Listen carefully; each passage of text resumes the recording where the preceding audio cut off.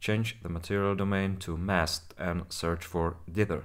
Check the dither opacity mask. Connect the alpha output of the texture to the opacity mask of the material.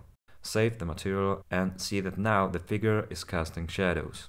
If you want, it's also possible for our character to receive lights in our level. In that case, we would have to set the material domain as default lit and connect the texture output to the base color slot. But I almost never use this because the geometry of the figure is flat, so the light doesn't behave realistically and it ends up looking fake. So here we have our shot. Let's render it out. I always use a render queue for renders of this type. If you don't see it there like I do, again, it's necessary to turn it on in the plugins. If you have it, click on the flop icon and get into the render settings. There, in the output section, set the output path and resolution.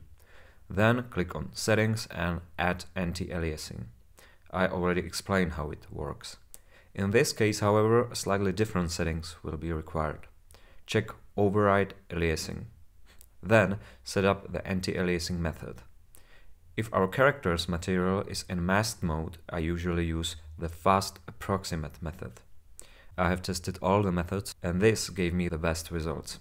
Temporal anti-aliasing or temporal super resolution looks smoother, but it causes ghosting and it makes the actor look very soft.